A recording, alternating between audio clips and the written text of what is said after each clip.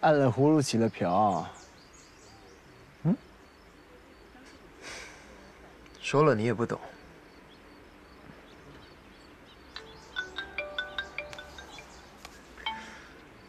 怎么样？你那有收获吗？已经查到了，经过确认，那个徽章确实是德国卡恩昆虫研究会的徽章。这个研究会在国立农业大学昆虫学院有个常驻的办公室，有9名本地员工，2名是女性，其中1位正在上班，而另1位在休假，我联系不上。联系不上？联系不上的这个叫什么名字啊？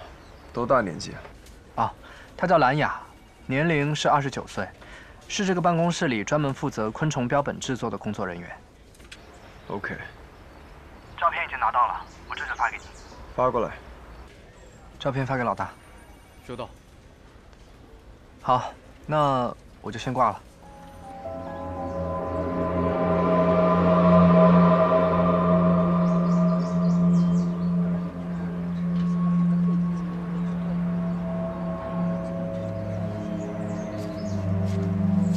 怎么样？你看他的拳头。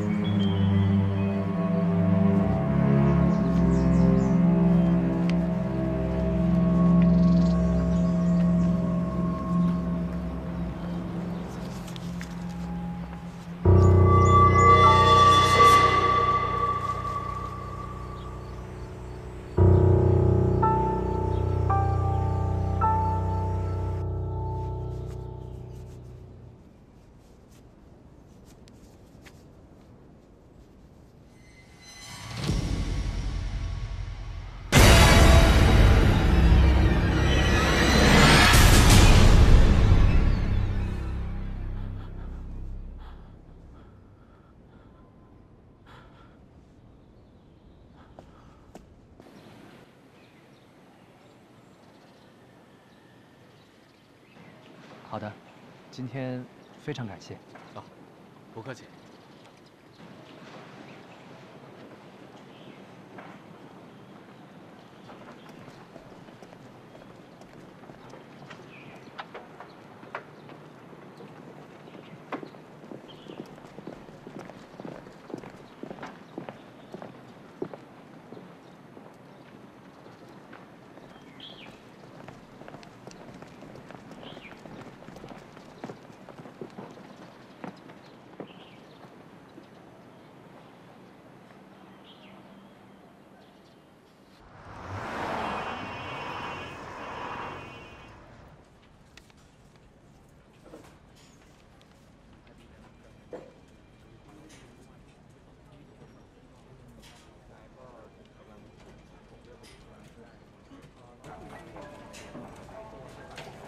这么快就回来了？是，我直接带了2个痕迹兄弟跟我一起去的。我们在兰雅的办公位提取了些相应物证，已经拿去确认了。还是联系不上本人？还是联系不上。这个兰雅是一个什么样的人？他的同事说，他性格内向，平时比较安静一些，总是一个人独来独往。 除了上班，他跟同事的交集很少。然后他的父母亲人也都在外地，他是自己一个人在这个城市生活的。性格孤僻。对。哦，他的工作也跟昆虫有关。有男朋友了吗？我们问过他的同事这个问题，他的同事说没见过他有什么男朋友，也没见过有什么男生来单位里接送他。哦，不过。 我把他们单位的监控视频都要来了，可以看看他在单位期间都接触过哪些单位以外的人。家庭住址有了吗？有了，不过他年假是15天，已经快结束了。办公室的工作人员说，他们也只有上班的时候才有交集，休假了就互相不联系的。可能兰雅还在休假期间，他就是不想让单位或者外人找到他，这也很正常，我们可以等一等。 不等了，向局里申请搜查令吧。大不了等他完好无损的回来，我当面去向他道歉。好的，我知道了。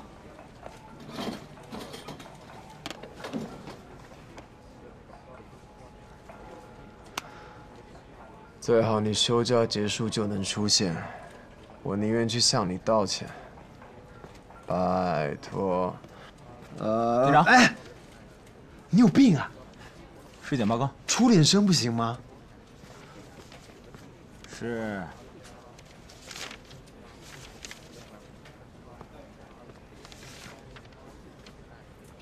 怎么放起这个了？罗摩王子，今天早上在公园里发现的尸体，就是他。皮林瓦。皮林瓦死了。死了。尸体检查报告显示，死者全身无任何外力伤痕，内脏完好。吸因毒品注射过量，导致心脏骤停而死。死亡时间今天凌晨12点到2点左右。天哪，怎么会这样？当初我那么喜欢他，这才多长时间？怎么就这样了？是啊，好像突然就被爆出吸毒了。他在剧场服装间里注射毒品的那张照片，还是当时各种媒体娱乐版的头条呢。男生也这么八卦吗？赶紧说正事了。你们在现场有找到针头吗？没有找到。没有。是，我跟痕迹的兄弟们确认过了。现场除了他贴身口袋里发现的那些即时贴，目前没有发现其他有用的物证。怎么可能找不到呢？一次性注射这么大的剂量，从注射到死亡不超过3分钟，现场怎么可能找不到注射器？除非是别人注射的。注射器被那个人给带走了。你还真靠谱啊！越来越靠谱嘞。说得对，怪不得他手里会攥着个袖扣。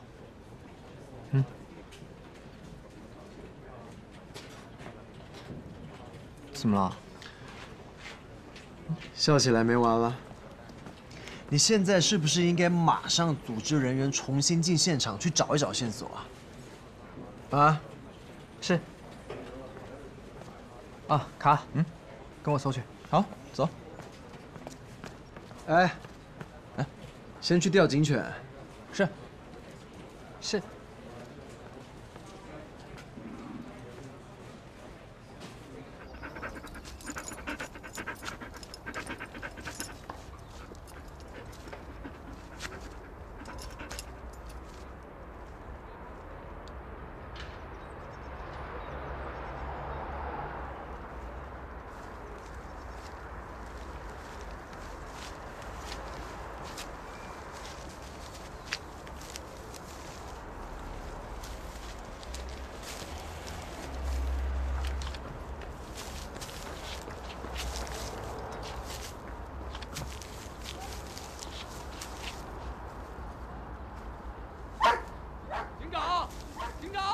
说。找到了。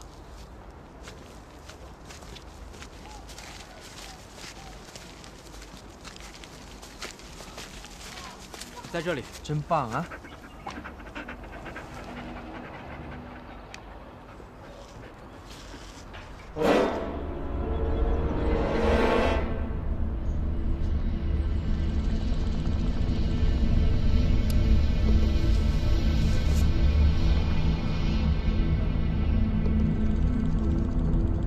从皮林瓦死的地方到这里，也就是15、16米左右。如果是自己注射的话，针管应该就在身边，怎么会把针管放在那么远的地方，而且还埋起来？如果是别人注射的，又干嘛不把针管带走，而是埋在离死者这么近的地方？你确定死者注射用的就是这根针管吗？那倒是不确定。那就先别嘚瑟吧。啊，继续搜。继续。是。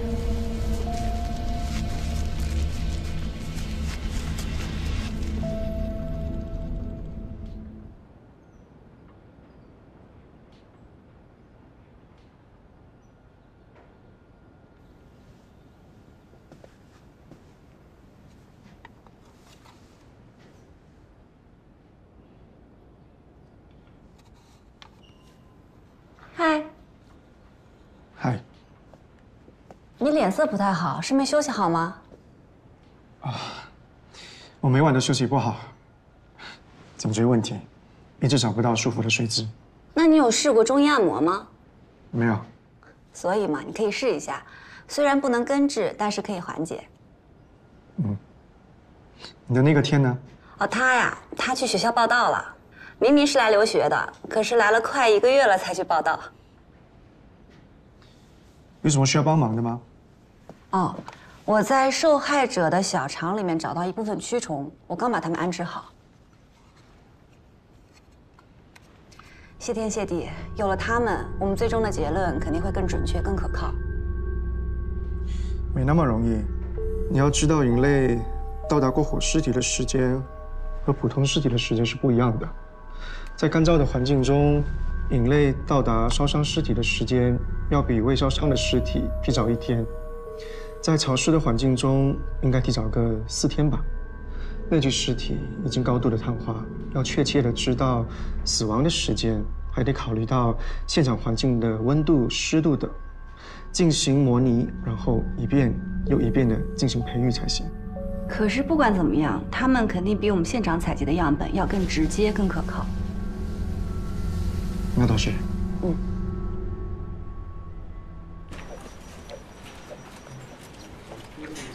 加油！我相信你可以的。第12天加油，第13天又加油。从字体上来看，这一看就是女生写给平林瓦的呀。是啊，不然不会这么当宝贝似的贴身保存。你看她浑身上下连一张纸币都没有，可是呢，身上却揣了这么多的即时贴。流浪汉还要什么纸币？有纸币就不流浪了。所以说这些比纸币还珍贵吗？这些字条像是在鼓励着皮林瓦坚持做一件什么事情。你们看，还叫他罗摩王子呢，搞不好是个女粉丝呢。我觉得肯定不是简单的女粉丝，不然皮林瓦也不会这么珍视这些即时贴了。车轱辘话来回说，说正题吧。自杀还是他杀？他杀，但是他死的这个姿势确实不像他杀，更像是有仪式感的自杀。现场确实也没有除他之外的人出入的痕迹，并且根据尸检报告和他老师的介绍，他有吸毒史。吸毒者吸毒过量死亡，这也很常见。但问题是，他如果是自杀，针管不应该就在旁边吗？干嘛还要跑个10来米再埋起来，对吧？还有一个重点，从他到针管被发现的地点之间，并没有发现他的脚印。何况，他手里还攥着一个袖扣，死的时候攥得死死的。这说明了什么呢？说明他死前在努力地保存线索。当然，如果说是他杀的话，也有一些令人费解的地方。首先是现场，现场并没有挣扎打斗的痕迹。第二点，从验尸报告上看，针孔也是在胳膊上正常静脉注射的位置。难道他就乖乖地接受凶手的注射吗？其次，凶手为什么要把针管埋在现场附近，而不是带走？对吗？目前物证部门还不能确定就是这根针管注射的皮林瓦，还在检测。是啊，但如果不是这个针管注射的，那就更说明是他杀了。就像我刚才说的，杀他的那个针管已经被凶手带走了。OK， 如果是他杀的话，现场是第一现场还是第2现场？单从现场已有的物证来看，死者首先应该有一个女关联人，就是一直写这些即时贴送给他的。其次，可能还有一个男关联人。这个男关联人就是这个袖扣的主人。当然，这个袖扣也有可能是皮林瓦自己的，可能对他有什么特殊意义，所以一直保存着。作为曾经的恐惧大咖，有过这样的袖扣也并不奇怪。喂，你好。哦，好，马上。好，再见。警长，物证那边让咱们过去一趟。现在吗？对。卡。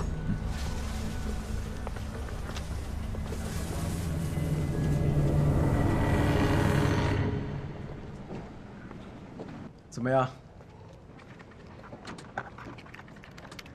这些都是德从兰雅单位带回来的监控视频。从视频内容看，兰雅在单位的工作相对规律，也很单调，接触的基本都是同单位的同事，看不出她与哪个同事关系更加亲密，尤其是那些男同事。不过，我们在兰雅办公室的监控视频里发现了这个。这个男人在这个位置出现过好几次了，我们把视频处理了一下。警长，皮林瓦，就是他。他怎么会和兰雅扯上了关系？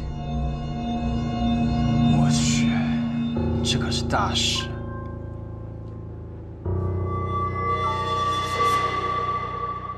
难道是皮林瓦杀了兰雅？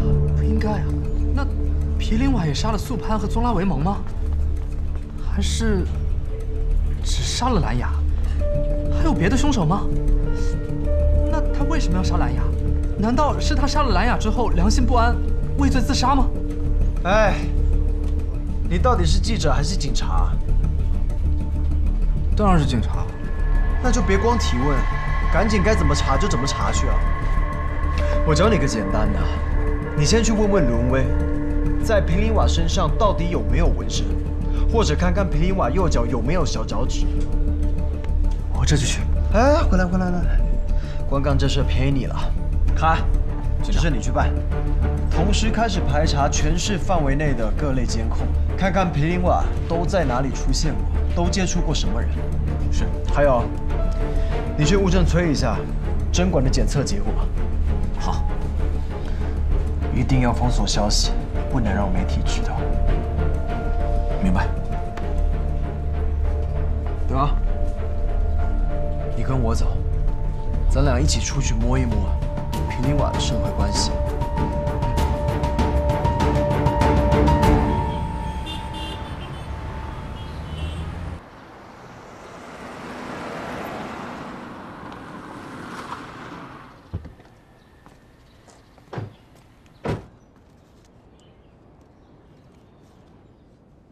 他死了？不会吧？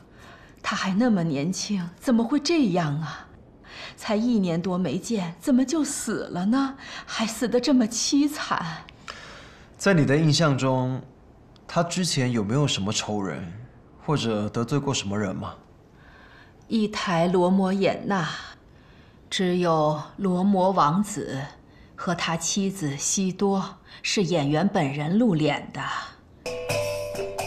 其他演员都只能戴着面具。你说演罗摩王子的皮林瓦得罪的人能少吗？不过要说仇人，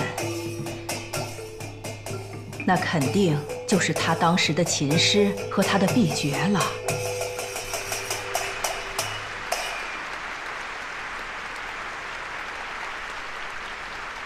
这2个人是叔侄，因为无法撼动皮林瓦 A 爵的地位，就合谋陷害了他。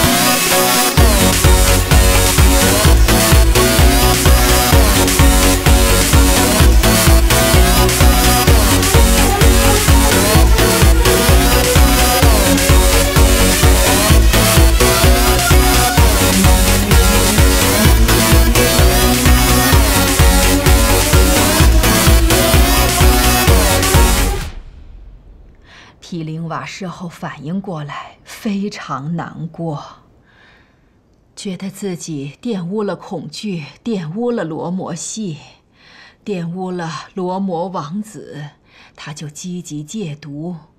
可是那对叔侄并没有放过他，那个侄子继续诱惑毗陵瓦吸毒。罗摩王子，大家稍等一下，我们演员还在休息。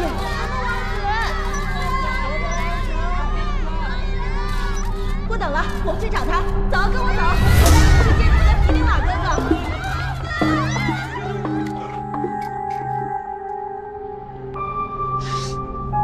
你们都知道，恐惧表演动作复杂，每一个动作、每一个舞步都非常严格。演员需要从6、7岁就开始学习，到17、18岁才能登台表演。而毗陵瓦是难得的天赋型演员，有难得的刻苦。我带过那么多学生，他是唯一的一个。可是吸毒是犯法的，剧院肯定不可能再留他。事出之后，毗陵瓦更觉得没脸见人了。那他离开剧院之后，你们之间还有联系吗？他根本不希望我们找到他。那剧院呢？有他家的地址吗？他哪里还有什么家呀？我听说，他早就倾家荡产，只能露宿街头了。对了，他是怎么死的呀？他是自杀，还是他杀呀？目前还无法确定是自杀还是他杀。如果他真的是自杀，我并不意外会这样。这孩子少年成名，突然遭受这种打击。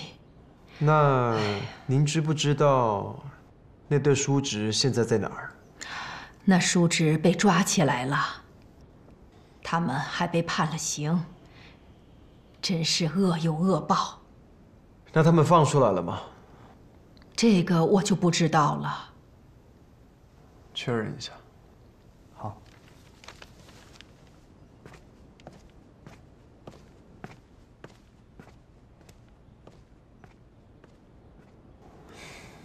据您了解，毗陵瓦有交往的女朋友吗？他全部心思都在恐惧上，每天到剧院练功，从早到晚风雨无阻，从不懈怠。他哪里有时间去交女朋友啊？您觉得毗陵瓦会杀人吗？他杀人？不可能吧！王八蛋！这小子在搞什么名堂？他居然敢监视警察！要把警长叫回来吗？再等等，别的活都放下，把收集的视频全都看完，看看还能查到什么。是。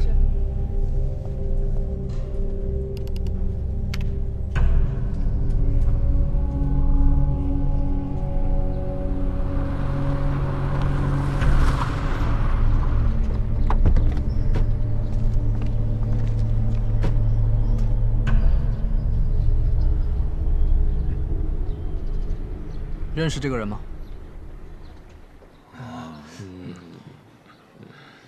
都别装了啊！我都打听完了，他一直住在这儿。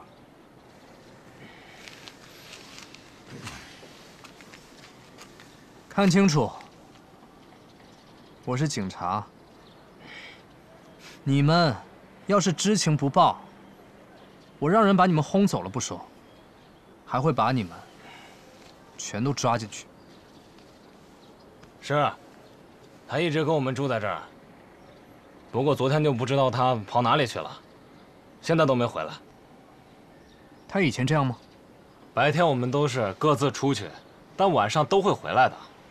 我们倒是不需要家，只不过是这里待习惯了。你们知道他是大明星吧？知道，很多人都知道他是大明星。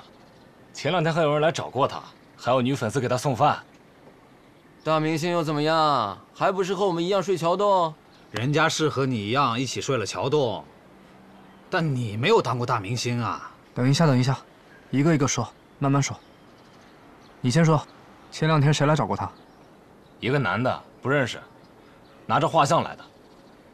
不过不是来找我们。在南区，我是听他们议论的。拿画像。画像就是画出来的那种。什么样的男的？据说是一个年轻人，大概30来岁。说是还很帅气呢。还有那个女粉丝给他送饭，怎么回事？一个年轻姑娘，长得特别好看，几乎每天都会来给他送晚饭。每天风雨不误。他爱上她啦！对，我想起来了，他还给他写了首诗呢。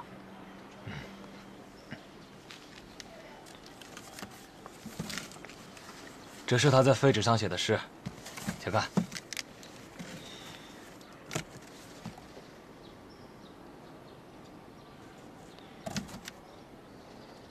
记一下。这些你们见过吗？见过，这些都是那位姑娘贴在送饭的饭盒上的，对吧？每次来送饭，饭盒上都贴一张。居然已经这么多了，这些怎么会在你手里啊？他到底怎么了？他没怎么。哦，那姑娘，你们刚刚说的那个送饭的姑娘，是她吗？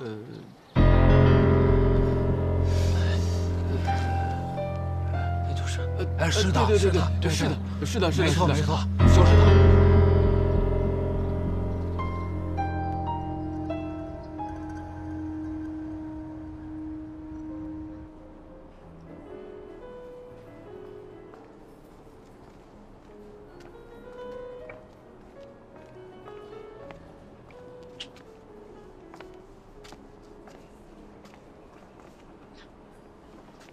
我来了曼谷快1年了，都不知道有这么漂亮的地方。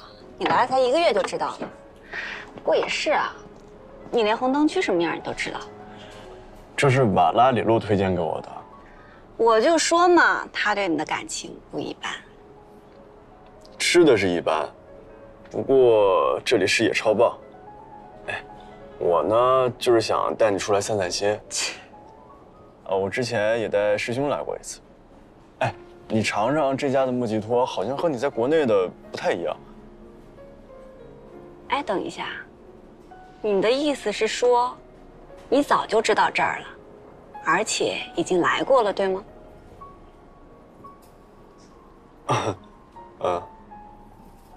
？OK， 拜拜。哎，我错了。你哪儿错了？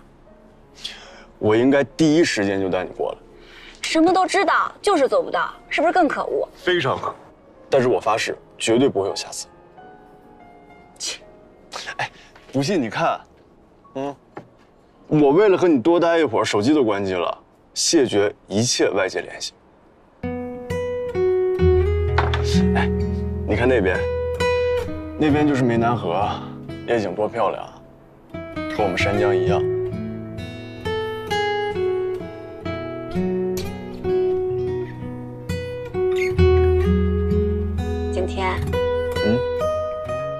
你真的变了，变得舒展了，放松了。因为有你一直陪着我，还变得会说话了。当然了，还有瓦拉里洛的。不过我不带你来这儿，也不能全都怪我。那个马里奥用人用的也太狠了，我们平时见面的时间就很少。你看，瓦拉里洛也很需要我，不过也没像他那样。我刚夸完你会说话。我是在吃马里奥的醋。虽然我不相信，但是我愿意相信。不知道为什么，我看你变得油腔滑调了，我反倒挺开心的。我也很开心。可以把心里想说的话都说出来。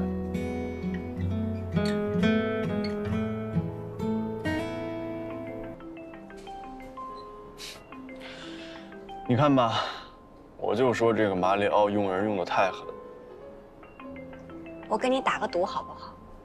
如果是马里奥，我给你100铢；如果是瓦拉里洛，你给我500铢。没问题，成交。500铢，现结。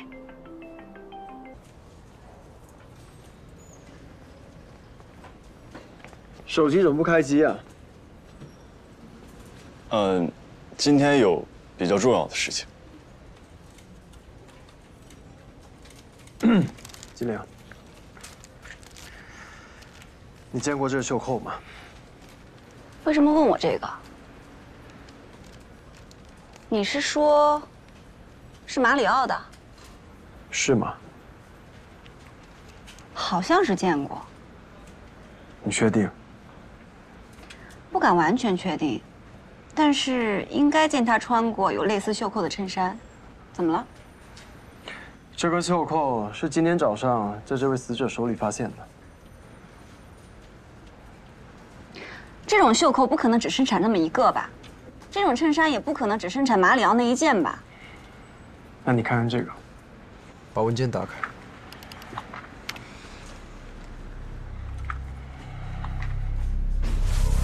怎么会这样？所以我才想要问你。问我？问题是我也不知道啊。你认识死者吗？见过吗？没有，一点印象也没有。开下一个。